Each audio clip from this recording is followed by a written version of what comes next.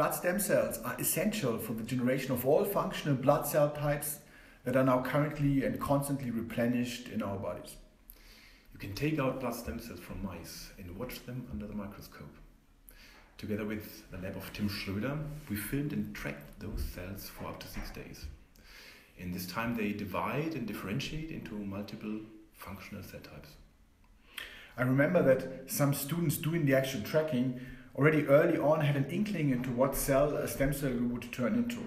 Hence, the question we asked was whether it is possible to predict what a cell type a stem cell will become just by watching those bright field images.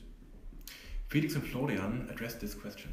They first extracted millions of image patches of single cells and trained a deep neural network with these images. With this algorithm, we can now predict cell fate of a stem cell up to 3 generations earlier than using conventional cell surface markers.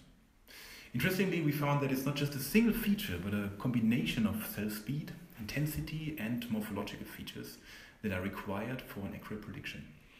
We also showed that our prediction is accurate enough to stratify cells into groups that express an important cell fate transcription factor differently. We thus believe that our method can be used to identify factors that are instrumental for stem cell lineage choice.